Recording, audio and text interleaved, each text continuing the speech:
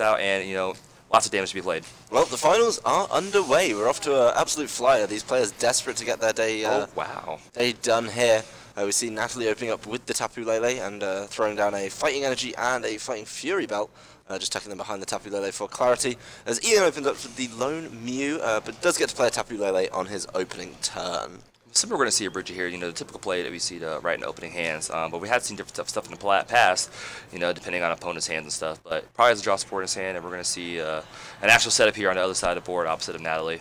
Yeah, the tale of two supporter hands, you know, one being able to play out the Bridget, get your deck nice and full, and on Natalie's side, you know, she had to pass just attaching to the Tapu Lele. You know, unfortunately, kind of on the negative end of the variance there. An underwhelming start, but Natalie has proved she's a fighter, and if there's any time that she can fight back from in a situation, it's this one. This match is going to be very interesting in itself because, you know, obviously there's Garbodor, which slows down a lot on Ian's side, but Ian also plays 3 Fighting Fury Belts to combat with that, so it's going to be a weird trade-off, no pun intended, but with both matchups here, with both decks here. Yeah, I think if Natalie gets that Garbodor in, I mean, it's a little bit harder, especially with a slow start. You want it as early as possible.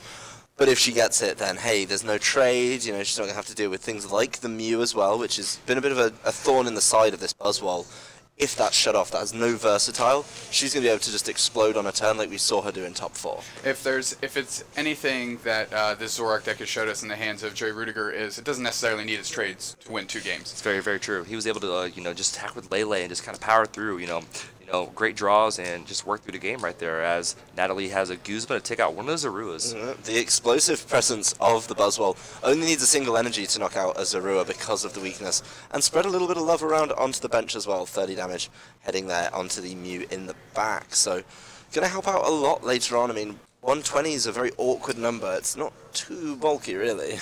No, it's kind of the glass cannon of the deck. You know, it really tries to leverage its low energy requirement to take the big knockouts on the Buzzwole. Counterpoint to that is it's kind of a sneeze in the wind. Pretty fleeting. So it's kind of like a high risk and high reward kind of thing, where you know you can take out a opponent's whole deck, you know, between Buzzwoles and fighting types, but at the risk of that, you know, very fragile 120 HP that can get retaliated very easily. Yeah, there's been a bit of discussion on which Psychic type kind of retaliation Pokemon you want between Mew and Mewtwo. And funnily enough, the Mewtwo from Evolutions actually has more HP than this EX from, I mean, originally printed in Dragons Exalted, so a sign of the times, really. Exactly right. I believe we see a Malo here. Ian pulling 2 cards, and that leads me to believe he's got a Zoroark GX somewhere to maybe trade into them.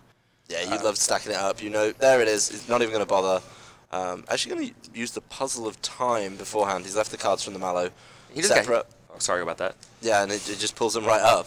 He's grabbed the card, grabbed his Zero back, a little discard, and just throw right back into the Ultra Ball. And he's used first impression with the Mew EX, take out the Buzzwole. Yep, that's a big play. Tapu Lele, not where you want to put the attachment for the turn. Natalie putting that Cynthia, hopefully she can get another Buzzwole set up, ready to go, and can really start mowing down those fighting weak attackers in the Zoroark GXs.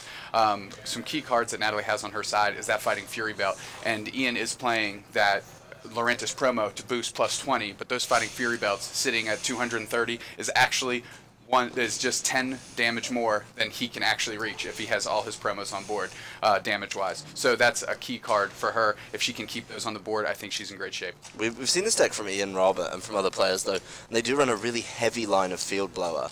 So, yes, there's a number of things you want to be taking out, and you want to make sure that there's no energy on the Garbodor, or no tool on the Garbodor, my apologies, to keep that lock in play, but at the same time, the Fighting Fury Belts need to go so you can get the knockouts.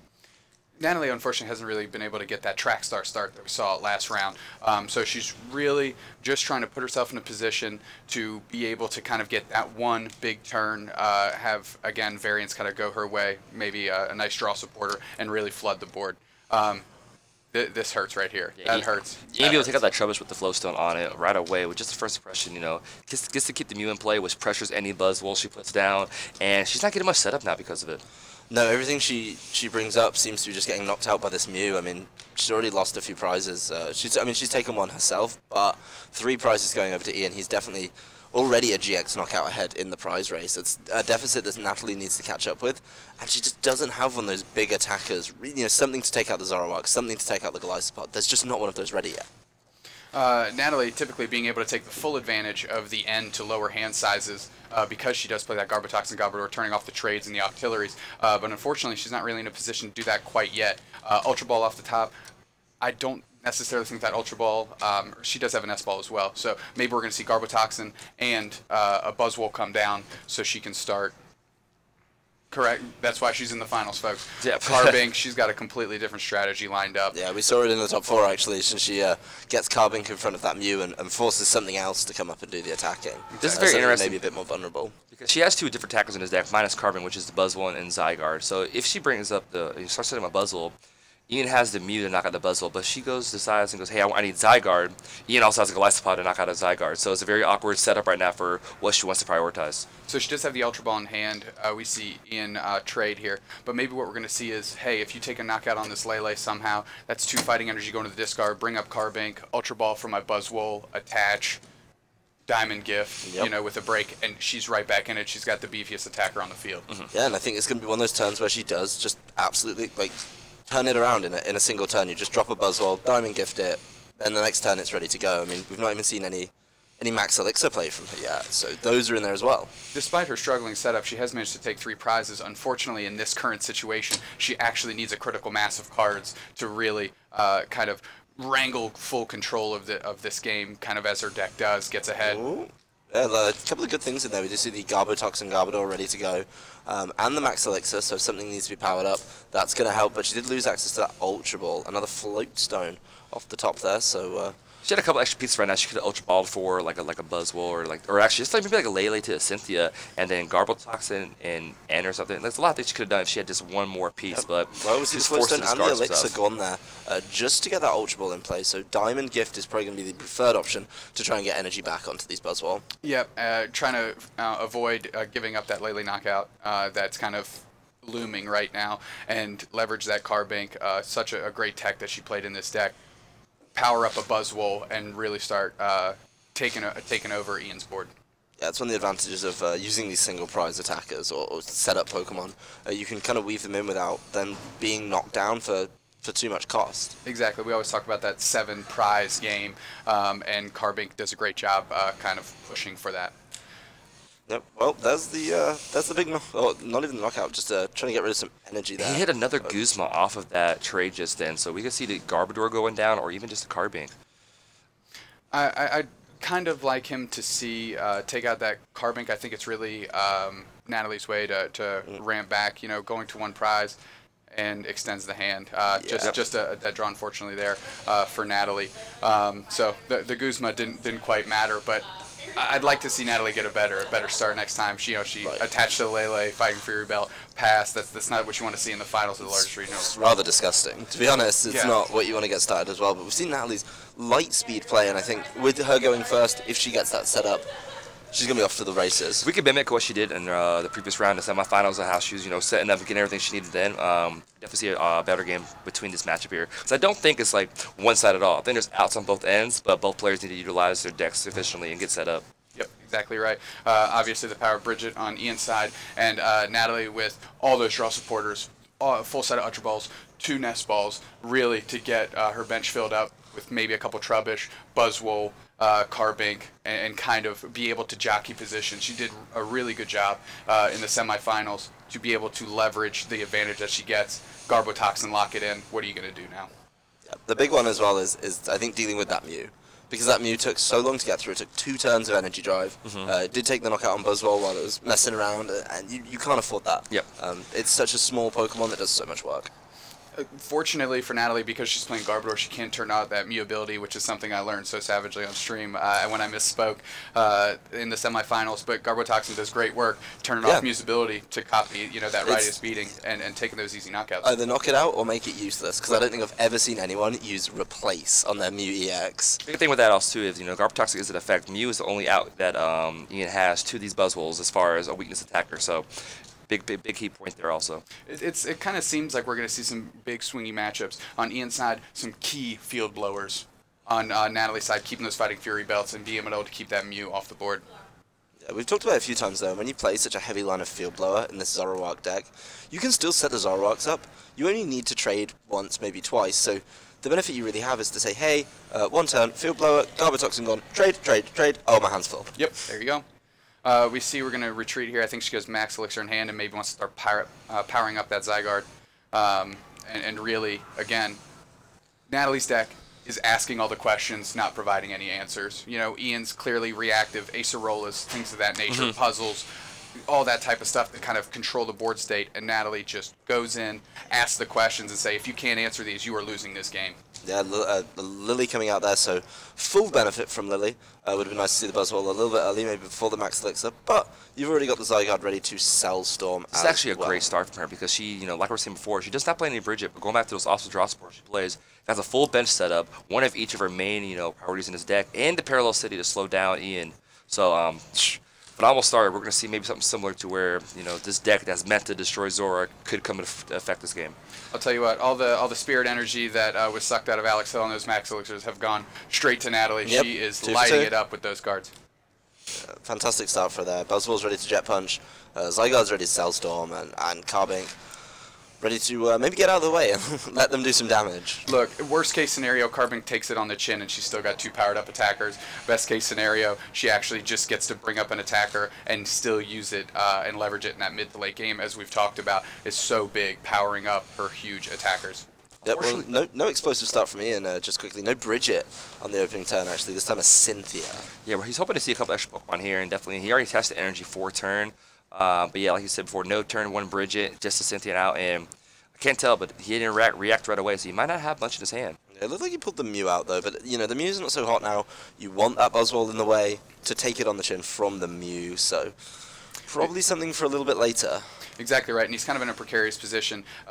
You know, you'd like to use that Wimp out ability, but look what's on the bench. It's a Zorua, and that's just that's an easy KO for Natalie. So he's really got to jockey and try to figure out what he's doing. 2 choice bands gone there, which helps him hit those 190. 220 numbers that we've been talking about. That's why he runs that Lurantis promo. Seeing those go down early, not necessarily a good sign for Ian. He's clearly trying to not fall foul of what happened to Natalie, though, which is get through the first couple of turns with a tiny bench. So, yeah, giving up any resources he can just to play the Ultra Ball successfully. Still going to be significant him throwing those choice bands around because Natalie, remember, she plays the counter in Fighting Fury Belt. So real high numbers to hit for her, even with the Lurantis promo. Without those choice bands, it's going to be really tough to get there. Yeah, we see, although Ian running a heavy count of Field Blower, 3 of them not necessarily finding it to kind of loosen up that board. Parallel City putting the squeeze, putting the pressure on as it does. Well, the Tapu Lele getting another draw supporter, so it looks like Ian is getting kind of desperate, I'd say, to make sure he gets all the things he needs. You know, making sure he's set up for the next turn. Do you see a big Guzma play That here? is huge right now. The only Zuru on board, it's going to be the Jet Punch, set up a knockout on the Energy Wind Pod, and, you know, Gdańsk can only do so much right now without the draw support of Zoroark. Yeah, this is how Natalie wants to play these games. She really wants to... Flat out early pressure. Yep. And just stay aggressive throughout the whole game. Once she starts going, there's really no stopping her. The Pringles technique, I believe, if that catchphrase still holds true. But, you know, now that the Tapu Lele's in the way, it's, you know, it's going to take some hits, but there's only a limited amount of time it can take hits for before Ian's bench have to start answering and taking damage from potential jet punches as well. You know, there's not even any real attack that you can do right now without, you know, another Glass Pod out and Grass Energy, but you know, he needs a lot of combos right now. Flowstone, Grass, Glass Pod, just to get this knockout on the Buzzwole. Yep, I mean, I can see Puzzle of Time, just a single Puzzle of Time. Just to see another Puzzle of Time, too. That's like one of the most gut-wrenching feelings is, do I just wait a turn and maybe get the second puzzle? And then you sometimes get punished like that because it really hurts. It almost never fails. A rough pass for Ian there. And I'd like to say that Natalie has the full Fighting Gentleman headlock in right now, and she is putting the pressure on. There's no looking back for her. Like I've mentioned before, in her semifinals match, when she gets to this point, she throws it in cruise control and just coasts to the finish, taking easy knockouts. Yeah, this one looks like a figure 4 leg lock, and she's kind of just waiting for Ian to tap out. Yep. It just got a whole lot worse with this this big play. The strong energy's there. Gonna make this an easy knockout with this fully charged up Zygarde. And this is just so scary to see. Parallel City, 2 setup attackers, Carving Break just sitting there waiting. You know, even if you dock one out, I'm gonna reload. And all Natalie needs is just a Garbodor to really just take over this game completely. Yeah, we like to call this, it's pretty much Fisher Price of this place, Child's Play. Natalie's got everything going her way. She really, really just kind of wants to get this game over and see this exact same start in Game 3. Yep. Oh, she's going for it with Ultra Ball, discarding Ultra Ball and Ultra Ball. So pretty much one more search. It is going to be Garbodor though, so I've got a feeling it's about to get a little bit worse. This is the nail in the coffin right here for this game too. Yeah. Well, she hasn't got the tool just yet. She will be going back in with a Cynthia to try and grab it. So I think if it comes down, that's going to be salt in the wound there.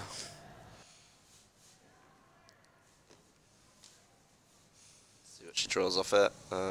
That's not a tool. That's not a tool. Oh, there it is. There's the Two tools. Floatstone and the Fury Belt as and well. And an Elixir. So actually, if she gets Knuckle Impact is what, 160? Mm-hmm. So she has Fighting Fury Belt. If she max elixirs into an energy, she can actually just retreat and take the KO right here. Unfortunately, misses that max elixir, but I was pretty excited about just screaming bang knockout and let's go to Game 3, keeping us on our toes here in Collinsville. I mean, the big thing is we are going to be looking to see what she does to put Garbotoxin in play. She has the options with the tools, and there's the Floatstone. So even if Ian manages to find the Zoroark, yeah, you're not going to be able to use trade. That's a bit of a problem, as we do see the promotion of the. Was there a Floatstone on the Zygarde? Is that how it's for your tree? Okay. Yep. That was a Fighting Fury Belt for a second, and was definitely confused by that for a quick second. No, the Fighting Fury Belt going over to the Buzzwole though, so with its damage output increased, it just becomes a little bit scarier. There's not much I can see on Ian's side that he could do right now. He needs. Well, there's the parallel play, so there's definitely a good start right there. Plus a Sycamore, or sorry, that was a trade. And if we can get a Zero down and an end play here, we could maybe see a little bit of a resurgence from Ian on his side. Yeah, we've got to see what he manages to do with these cards. He just pulled off the trade as well. Does decide to Ace Roller up that Tapu Lele. Definitely something he needs to do, otherwise an easy 2 prizes going over there. But at the same time, still no real answers to Buzzwole. Oh, man. Yeah. Acerola on that Tapu Lele was the throws of a desperate man. It's... That's, yeah, that one's... I might draw this card and pick him up. Yeah, it's, that's time, I think, for Ian in this one. Bell's been rung. It's last calls before we go to Game 3. Well, he can get a knockout now, you know, if he gets the Flowstone and gets the Golisopod, he can get a knockout here, plus an end at 1. I mean, it could spell comeback, but there's a Buzzwole on bench waiting to, you know, hit a big target. Yeah, and we've got that Wimpod, I believe, that has 60 damage on it. She prioritized hitting it again, so I believe it is sitting at 60. So with 1 prize left, fair enough. That Jet Punch, that Wimpod can't hide. It needs to evolve, or else that's just that's a free roll for Natalie. Yeah, I mean, he's done a good job of keeping the Floatstones off, but it's not going to be enough, I don't think. You know, we do see more Field Blower play, so tearing through those, but it's looking pretty done. End of 1, Natalie still needs the energy for the knockout, return knockout, and knuckle punch. If we see everything come to fruition with, you know, Flowstone, Golisopod, and knockout of Zygarde, and if there's going to be a return knockout with Buzzwole or not, but he is living on a prayer right now, looking for, you know, some cards right now after Natalie's end of 1. And she got an energy off that. Yeah, I mean, Buzzwole's going to come up and be able to do whatever it wants, really. Yep. Yeah, he didn't get what he needed, and we're going to be going to game number 3. Pack it up, pack it in. I'd like to see, we kind of had anemic starts Game 1 with Natalie, Game 2 with Ian. I'd like to see Ian get that Bridget, get Natalie, get her a couple troublershooters down, get that Buzzwole to start pressuring early, and really start throwing some haymakers back and forth to give ourselves an exciting Game 3 here in Collinsville. So you'd like to see a real match, not one of those ones where one person just pushes the other one round. Exactly. We've kind of seen a little bit of aggressive play on each side. You know, both kind of stumbled out of the blocks. It was a bit prohibitive for them to get started, and as you can see, in the finals, you played every single out. You give yourself the best opportunity you can, but sometimes it just turns out to be a bit futile. So Game 3, I'd expect a banger. Yeah, I mean, if they both get a good start, we could end up with another one of these shockers, where one person has an absolute Western trying to get off the ground, and they got rolled over in about 10 minutes. Gonna knock on wood a little bit. We definitely do not want to see these happen after they've played, you know, 15 rounds of Swiss, quarterfinals, semifinals, now in the finals. Yep. You know, after 18 rounds of Pokemon, you don't want to get dunked out of this tournament. That's a gut-wrenching And don't forget, you know, we've had games before where Ian came from behind, even in like really tough situations against, you know, games we saw previously in him with Stream, and you know, this kind of situation can happen again. You know, don't count out either player when it comes to these low hands, and get fall behind. We're notorious for calling it, yep, I don't see any plays out, and they somehow figured out a way back. So the craziest thing that could have happened, the Necrozma GX Black Ray. Yep. Double knockout, 4 prizes, trade into double puzzle counter. Yep. It was just mind blowing. That was nuts. And So the one thing I want to see, I've been promised Lurantis. I'm still not seeing Lurantis. I'm still struggling to see a big Lurantis play in any of the times we've seen this deck on stream. We had one moment, but hopefully we get a chance here in game number 3 that is underway. Maybe we can see it come alive here. And a puzzle right to start. So this means he's either going to Sycamore or he just doesn't have much at all for a start.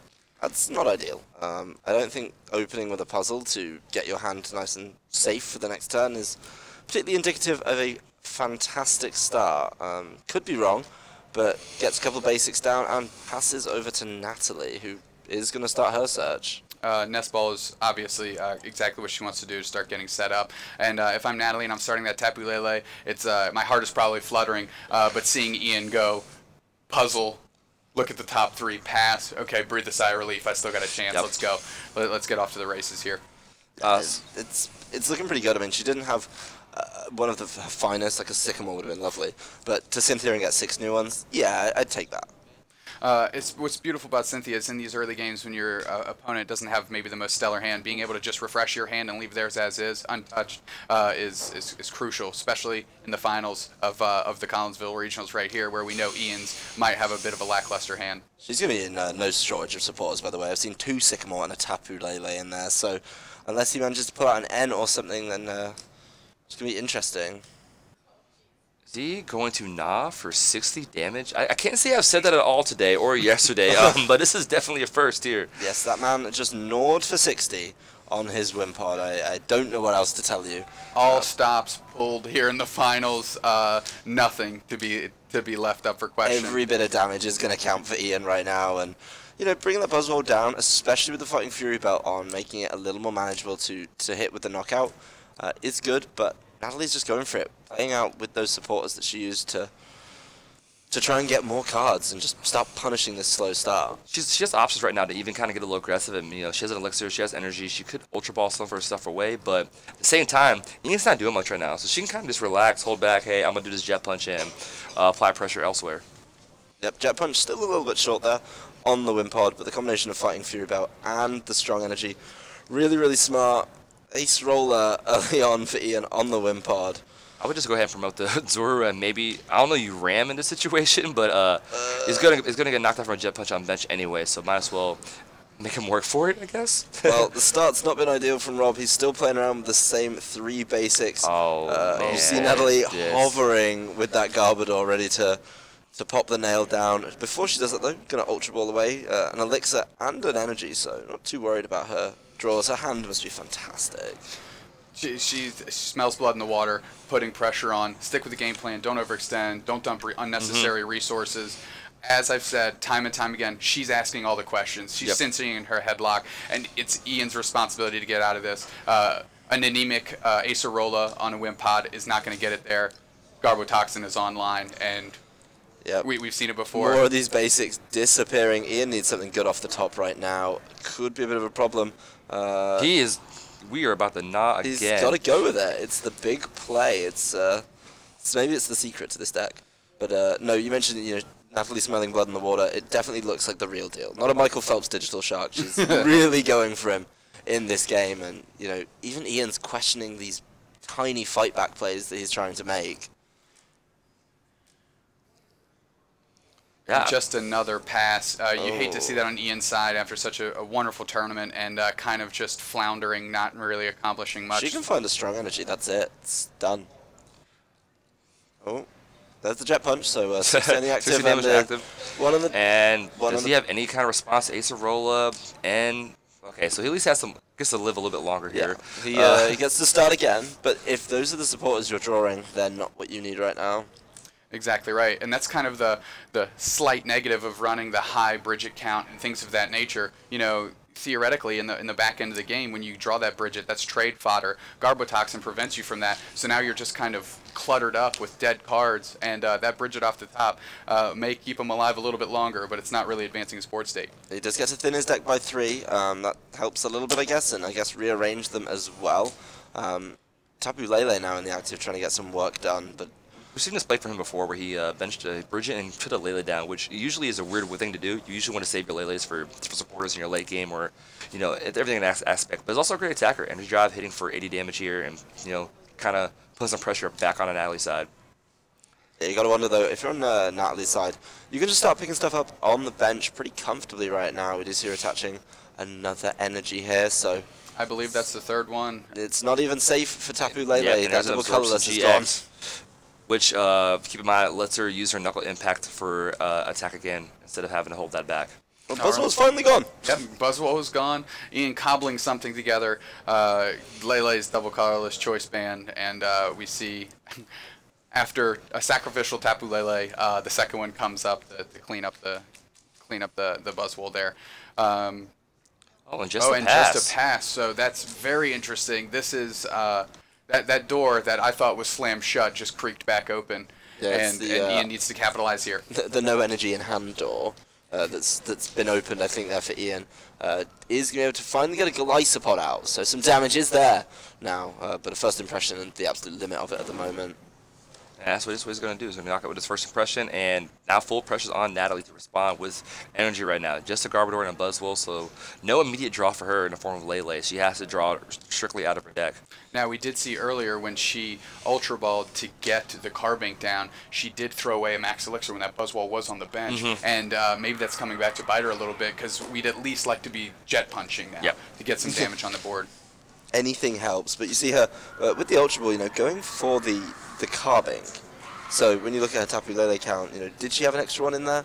Was she able to get a supporter? If not, then this is probably one of the better plays to try and set up another Carbink. Exactly right. She's got to do something. She's got to power up a Buzzwole. That's her route to victory. Just rotating through her Pokemon. My feeling is maybe to get that breakdown, maybe an energy, and load up the Buzzwole very quickly. It's a tough thing right now because she wasn't able to get a supporter there with Garbo on active. So she's kind of in a spot right now to where I just got to find an energy supporter and hopefully reset here. Yep, well, those were those energies we were talking about. It's going to be a strong energy onto Buzzwole. Going to start dealing that damage again with these big jet punches. Yeah, we saw an armor press from Ian last turn, so the damage notched down just a little bit. I believe we're still hitting for 40 there, if my math is okay. Field Blower is big. Field Blower is very big. I don't know if I guess you want to play the Field Blower in that situation, but the Garbodor was actually kind of hurting Natalie there in a sense too, because she could Ultra Ball for Lele or anything right there. So I'm hoping this play works out for him. The Field Blower what it also permits him is allowed to trade a little bit, maybe get to the Guzma, maybe just get that Garbotoxin off the board completely, or aggressively go after that Carbink. But we're just going to see an armor press into Buzzwole here. Yep, no other plays for her there, just trying to get damage, for Ian, trying to get damage down on Natalie's side. But that's really slow and steady, I think. The Field Blower being gone, though, means 2 armor presses will get it. Yep, exactly right. And at this point, Ian this is a very resource conservative line to take. Just kind of maximizing the mileage he can get out of that Golisopod. We see a Guzma pull up a Zoroark GX with no energy attached. And Natalie's doing the same thing. She's trying to maximize her damage output. She has no cards in her hand now, so she's kind of on a prayer right now. Is incredibly unfortunate right there for Natalie. How many prizes does Ian have left? Is that 2 or 3 prizes left? He's managed to stage a good fight back there. He picked up the Carbink and he picked up the Buzzwole earlier in the game. A quick judge ruling there from our good friend Judge Corey. An extra card was accidentally pulled, and it just had to be revealed and shuffled back in. Absolutely right. Nothing malicious there. Just kind of sweaty palms, whatever it might be. It's the finals. People are nervous. Accidentally plucked another one. No big deal. Rectify. We're back into the action. Yep. Judges have always been fantastic all weekend, helping us out at these tournaments as per usual. So smart play there, correctly called by the judge for clarity. The big thing there it is. Oh man, we saw Ian strong fight back. comeback right there. Ian gets it there. Really quick play there from both these players, as Ian is going to be your 2018 St. Louis Regional Champion. Congratulations to him, especially in that third game. Fell far behind right at the beginning, literally